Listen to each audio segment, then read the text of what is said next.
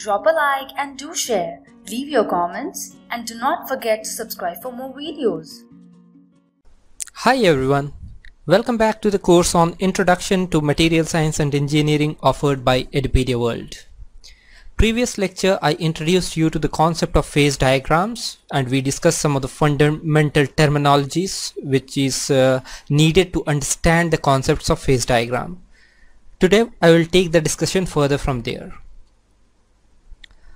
So here what we are going to discuss is phase equilibria. So basically what we would like to see is what is the equilibrium state of a system. The equilibrium state of any system depends on the free energy of the system. Okay, so the free energy decides at what equilibrium state will a object or a system remain. The free energy in itself is a function of the internal energy of the body and the entropy of the system. So free energy, let's call it G, is a function of internal energy and entropy of the system. The combination of this gives us the free energy, and that free energy determines the equilibrium scenario of the system. A system is in equilibrium when the free energy is minimum for that given temperature, pressure and composition. Okay, so the equilibrium corresponds to the free energy minima for a combination of temperature, pressure and composition, right? Now a certain composition at a certain pressure can change its equilibrium state from one state to another state on changing temperature, right?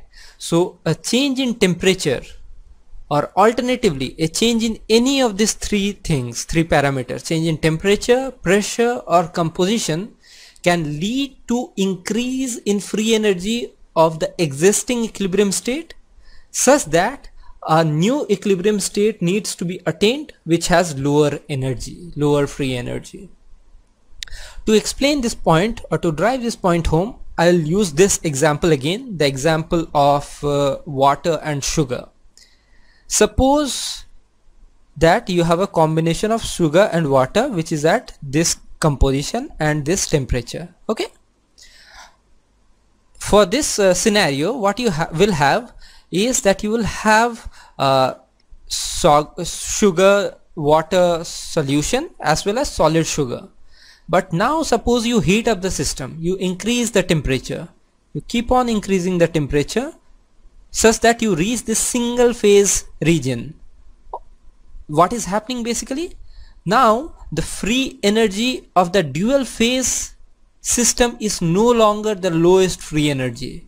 Now the free energy of the single state, which is water plus sugar solution, is the lowest free energy state. Thereby the equilibrium system has changed by changing one of the parameters, which was temperature here. Okay, alternatively let's imagine like this: you are at 20 degrees Celsius at 60%. So over here single phase region, you add more sugar, make it 80%. What is happening is again you are changing the free energy state, and the single phase free energy state is no longer the lowest free energy state. Rather the dual phase region becomes the lowest free energy state.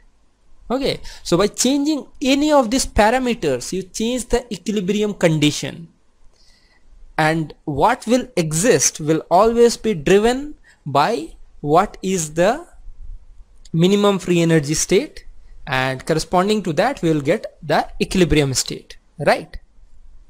Okay, now you can imagine that the phase diagram gives you a very interesting and easy tool to predict what will be the phases present under different circumstances, or what is the phase which has the minimum free energy at a given condition. But suppose that in order to transform from one state to another state, that is, let's say in this conversion from the single phase sugar in water to dual phase sugar in water plus solid sugar, if the change needed time to take place, if the change had something to do with diffusion which required time, then you could not convert the equilibrium phase, you could not get the new equilibrium phase immediately. It would require a time for the diffusion to take place in order to get the new equilibrium state, right? But that is not taken into account by just free energy. Thereby, free energy does not take kinetics into account.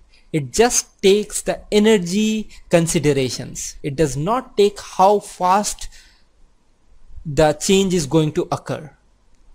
It just assumes that kinetics is not a constraint.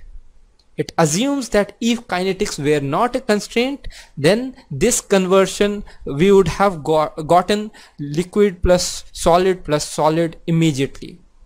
But in reality, kinetics is always a concern, or rather kinetics is a concern in most of the cases. So we'll see the concept about kinetics in a later chapter. For the time being, just know that kinetics is a concern, but the phase diagram, which is the equilibrium state diagram, does not take kinetics into concern. As a result of kinetics, what can happen if a transformation requires a lot of time, but there is not sufficient time available for the transformation? Then we can end up getting something which is known as metastable phase. Okay?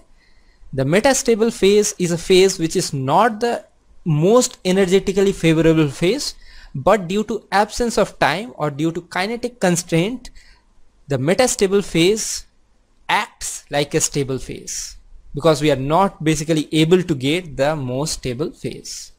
Fine.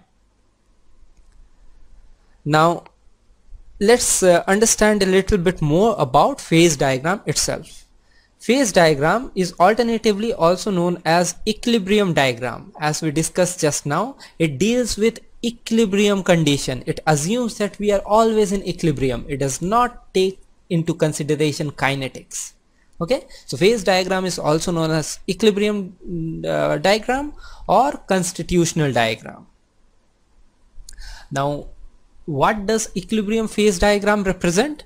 It shows the relation between temperature, composition, quantities of different phases present, and in several cases pressure too. But for solids, we'll mainly avoid pressure. We'll talk about one axis temperature, other axis composition, and the area will show the quantities of different phases which is present at different temperature and composition. Okay, now as I said, other factors like pressure can also be present, but it is not very important in the case of solid materials. Now, an alloy made out of two components. We saw about water. Water was a single component. The phase diagram was a single component phase diagram for water, but alloys are can be made of two components or more than two components. Those alloys which are made of two components are known as binary alloys, as the name suggests, binary 2. And the resulting phase diagram of a two component system is known as binary phase diagram. Okay, so our discussion about phase diagrams will be limited to binary phase diagrams. Three component phase diagrams are known as ternary phase diagrams. We will not go into the details about ternary phase diagrams. Most of the applications in metallurgy and material science can be handled by understanding binary phase diagrams. Okay, so this is the simplest kind of binary phase diagram. This is known as a binary isomorphous system. What does isomorphous system mean? Isomorphous system means there is complete solubility of the two components in the liquid and the solid phase. Okay, see over here there is complete solubility, there is no precipitate formation. Over here there is complete liquid solubility, no precipitate formation. In this common region there is the liquid plus the solid. So the solubility of the two components is complete both in the liquid and solid state. Okay, and that is what we mean by isomorphous system. And binary, obviously, because there are two different components present. Now this diagram over here which I have shown is an example of binary isomorphous system. Let us see what this diagram shows. In this diagram we have the x-axis which shows weight percent of nickel. To begin with, this is a copper nickel phase diagram. So this shows weight percent nickel, 100% nickel over here, 100% copper over here. Any intermediate value, this is 40% copper, 60%, rather 40% nickel, 60% copper. Okay, the y-axis is the temperature axis. Here we have plotted the temperature in degrees Celsius. It would have been Kelvin. You can plot it in Kelvin, you can plot it in degree Fahrenheit, it does not matter. This area represents the different phases present at different combinations of temperature and composition. Obviously you can guess at very high temperature there will be liquid present. If you went to further higher temperature there would be vapors. We are not going to that higher temperature. Over here what we see is complete liquid. Okay, over here what we see is complete solid. This is lower temperature. And in a intermediate region, this region over here we have L plus alpha. L is the liquid, alpha is the solid, that is the solid solution. So we have a region of single phase liquid, we have a region of single phase solid, and we have a region of two phase, one liquid phase and one solid phase. Okay, now if you think about it, at 0% nickel we have 100% copper. So this temperature is basically the melting point of copper, 1084 degrees Celsius. This temperature where we have 100% nickel is basically the melting point of nickel. Okay, so we see that at the ends we have a single melting point because it is a pure metal, right? But at any intermediate temperature, rather any intermediate composition, let's take this composition, what you see is that there is complete solid till here. From here solid starts to melt, but it does not melt at a single temperature. It melts over a range of temperature. This is the range of temperature over which melting takes place. Thereby this whole region has both liquid and solid present. Beyond that we have 100% liquid present. Okay, so the distinguishing factor between alloy and pure metal is that the alloy may have a range of, rather mostly it has a range of temperature across which melting will take place. Fine, now let us see a few definitions. This line, the line which separates the two phase region from the single phase solid, is known as solidus line. This lower line is the solidus line. The line which separates the two phase region from the liquid phase is known as the liquidus line. So this line is the liquidus line. Okay, and as I already discussed, the 100% regions are the pure component regions. This gives you an idea about binary isomorphous phase diagram. It looks like this. Now let us see how to read a phase diagram, or what are the informations that we can extract from a phase diagram using the same binary isomorphous system. Let us understand that. To begin with, the first thing that a phase diagram tells us is what are the phases present. We can identify what are the phases present in the system. So here again, what are the phases present? In this region we have here a solid solution alpha phase. So we have a single alpha phase. In this region, as I already mentioned, we have a liquid phase. Okay, and the intermediate region here has a two-phase regime. It has two phases coexisting, the liquid phase and the solid solution alpha phase. So the first thing that a binary isomorphous system or a phase diagram in general tells us are the different phases that are present.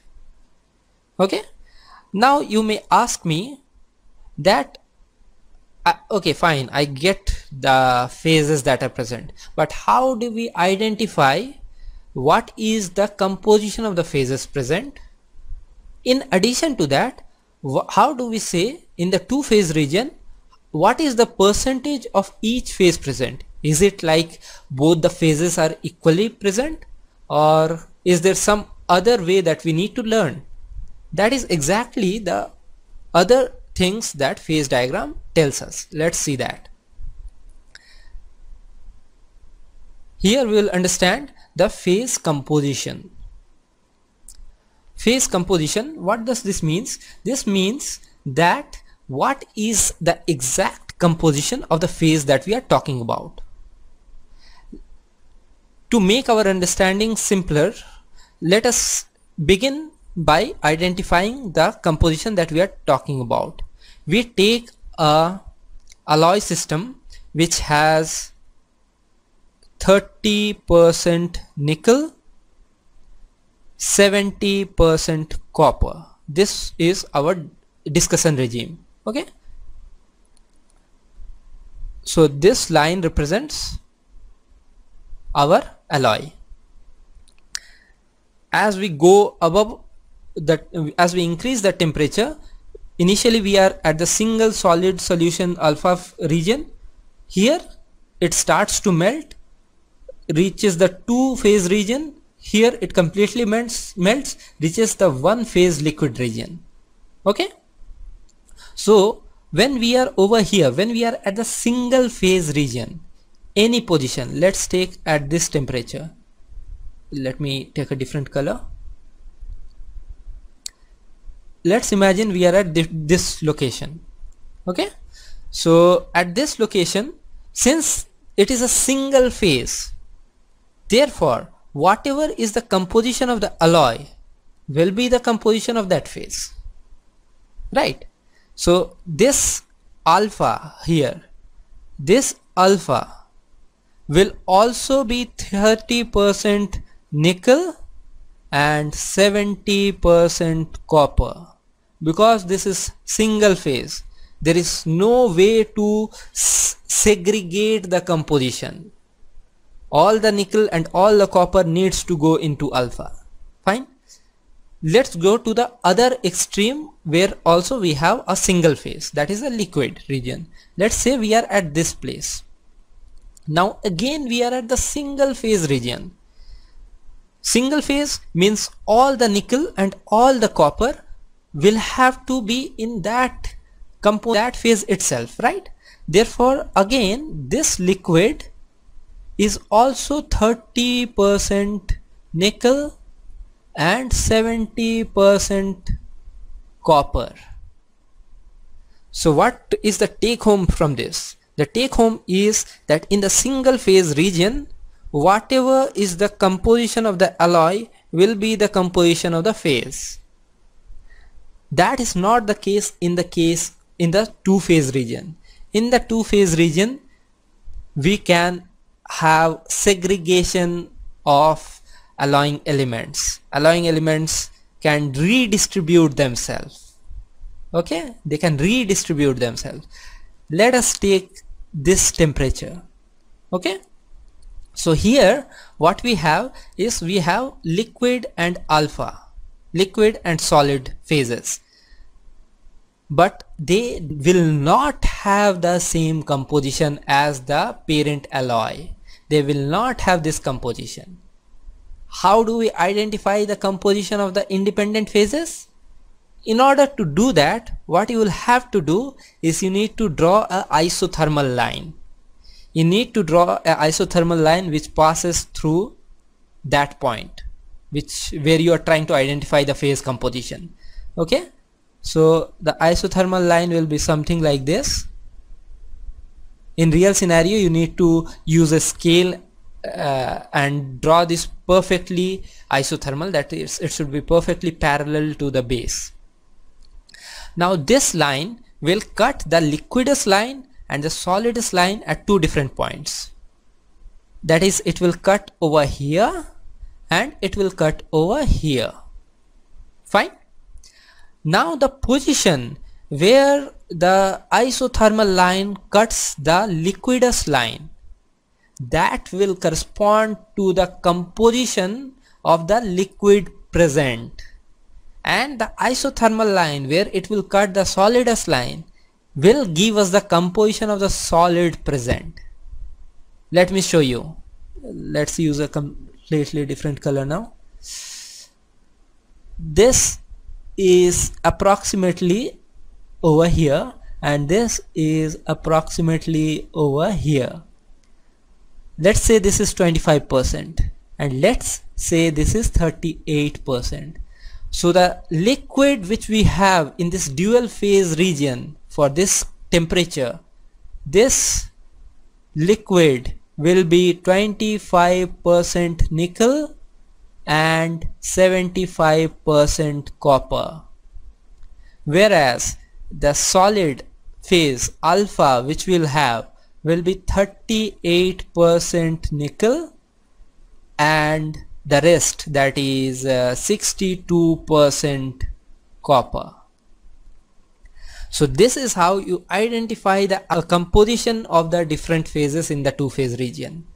Steps again: first you identify the temperature which we are talking about and that already have the composition which we are talking about. You draw the isothermal line at that temperature and composition. Wherever that strikes the liquidous line, that will give you the liquid composition corresponding to that composition. Wherever it strikes the solidus line, that will give you the solid composition. Okay, so using this method you identified now that what is the composition of the two phases present. As you see, what has happened here, you initially had a 30% nickel alloy, right? But once it enters the two-phase region, once it is at this position, then the 30% nickel, the liquid has lost nickel, and that lost nickel goes into the solid, that is the alpha solid solution. So alpha gains nickel, liquid loses the nickel, relatively speaking. Fine. Now what we have done till now is that we have identified the phases that can be present.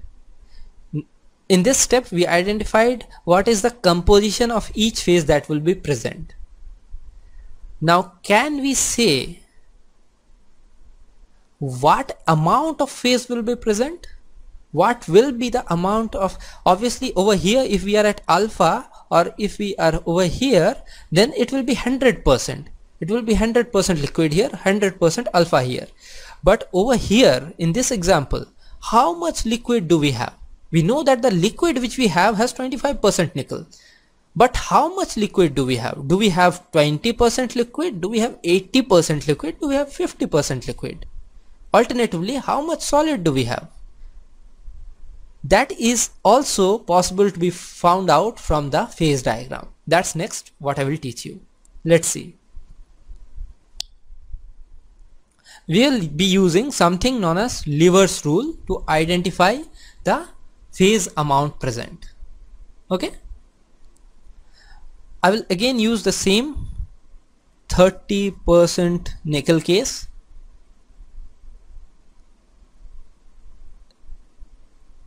We go at this location you follow the same steps that you followed to identify the phases, composition of the phases. You draw the isothermal line,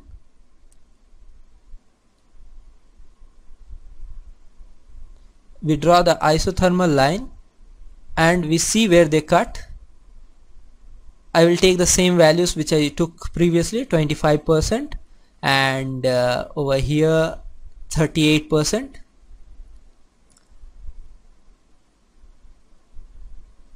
Okay, now this is liquid and this is alpha, so I will magnify this region now.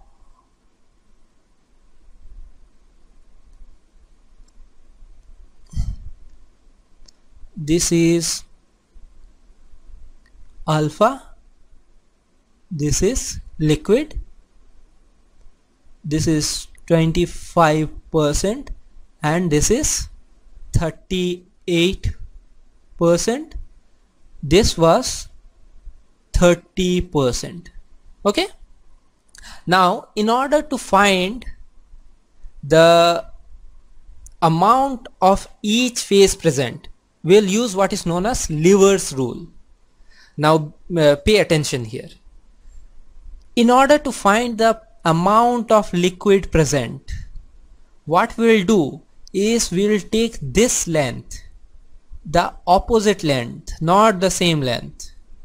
We'll take the total length and we'll take the ratio of that. So this length is 8 units, this length is 13 units. So the amount of liquid present will be opposite length by total length into 100. Amount of alpha present will be opposite length, which is 5, by total length into 100. So percentage of alpha is equal to 5 by 13 into 100. Whatever this turns out to be, whatever. So what we see is that this Lever rule is used to determine the amount of phases present. Whichever phase amount we need to find, we'll take the opposite length of that divided by the total length into 100. We get the percentage of liquid. This turns out to be roughly 62% roughly, and this turns out to be roughly 38%. So here we have identified what is the percentage of liquid present. Okay, previous slide we identified what is the composition of the liquid present. So with this, what we can say is that for this temperature we have liquid L of composition 25% nickel, 75% copper, and how much is the liquid? We have 62% liquid, and we have 38% solid solution having a composition 38% nickel and 62% copper. Okay, so just to recap what we have done, we using a phase diagram have identified the phases present. In the single phase regions we will have the same composition as the initial alloy, and that composition will be for the 100% of the amount, since it is single phase. But in the dual phase region we can identify the composition of each phase that we have understood in this slide. And then in this slide what we did, we have identified the percentage of each phase present. Okay, so this gives you a holistic picture about the different information that you can extract from a simple thing like a phase diagram. That is what makes phase diagram a very, very important tool. Using the phase diagram you can extract a lot of information. A lot of information can be put together. Okay, now with this background we'll see further more phase diagrams and we'll keep on building on this knowledge. One final note is for a binary isomorphous system, the properties, there are some properties information that you can extract. What is that? Like 0% to 100% nickel, right? As you increase alloying, solid solution starts to take place. As solid solution starts to take place, tensile strength of the material starts to increase. So if you measure the tensile strength across the composition, you will observe something like this. Increases, increases, increases, reaches a peak, decreases, decreases. This is kind of symmetric scenario, because obviously here also we have pure metal, but in this direction and in this direction both we are alloying, thereby solid solution strengthening is taking place, thereby tensile strength is increasing. Alternatively, if we see the ductility or percentage elongation, 0% nickel, 100% nickel, then it will show just the opposite behavior. Elongation decreases, decreases, reaches a minima, then increases. We can predict this because solid solution leads to strengthening, as we had discussed, but it compromises with the ductility of the material, right? So by using a isomorphous diagram, phase diagram, we can also extract property information. With this, I will conclude today's lecture.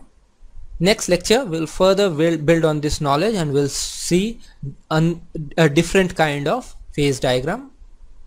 Till next class, have a great day. Goodbye.